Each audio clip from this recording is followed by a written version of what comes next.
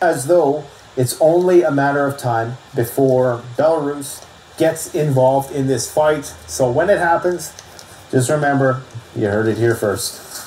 70,000 Chechen fighters are ready to join the special military operation, according to Kadyrov, who is now third in command of the Russian military. So I believe right now, at least within Ukraine, it goes Shoigu, it goes the, what's his name, General Armageddon, and then Kadyrov.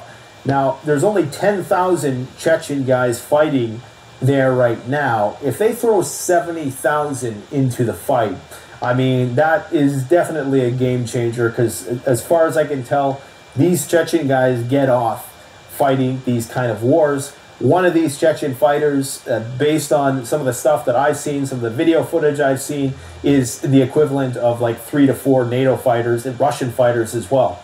They're just, they live and breathe for war. They're kind of like a modern-day Spartans of sorts. I'm surprised Khabib isn't in there joining them yet. So I think that these guys are very well armed, very well trained. It's only a matter of time, I think, before they start to double, if not triple, their numbers in this fight. And I do believe when that happens, Ukraine's going to have a hard time dealing with those guys. Like I said, 5,000... amount of Chechen soldiers that are going to flood into Ukraine fighting on Russia's side, folks. 70,000.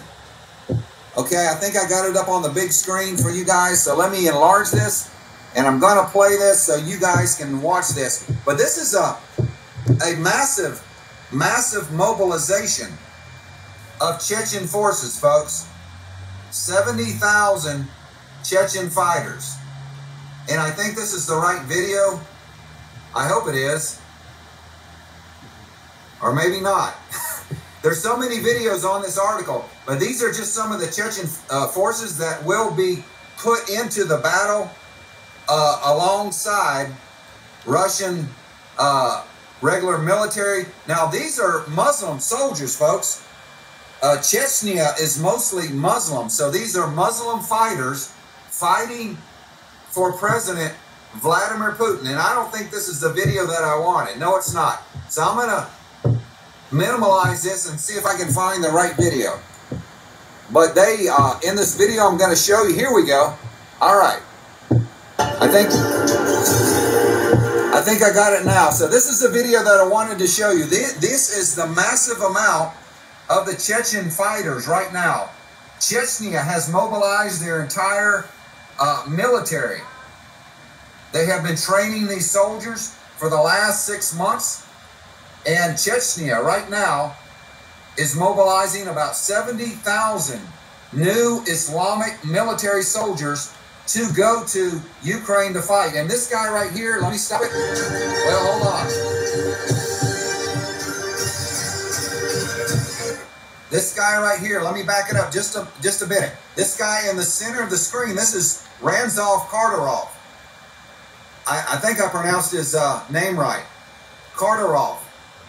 He is the Chechen leader, the guy with the green hat on. So let me keep on playing. So they're meeting, I guess, all the top commanders here. But look at the size of this army, folks. Look at the size of this army. These are all Chechen military. All the military that you're seeing right now is Chechen.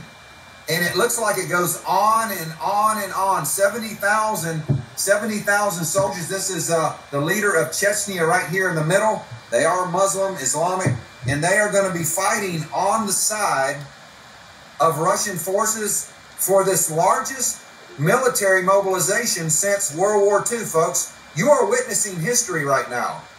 These are historic times that Russia is mobilizing over 1 million soldiers, something that has not happened since World War II.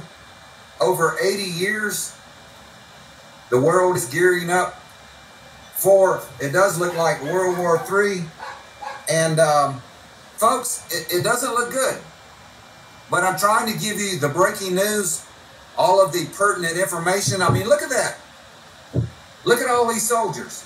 This is unbelievable. I didn't think I would see this in my lifetime, but what we're witnessing, folks, is things that is going to shake the world by the end of this year, our world will be completely different. I do believe, folks, after this war,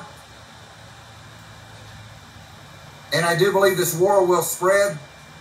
I believe China will eventually go after Taiwan, and we're going to have a world war with North Korea, Israel, Iran, China, Russia, all of us fighting. So let me stop this now. But folks, don't wait another day, because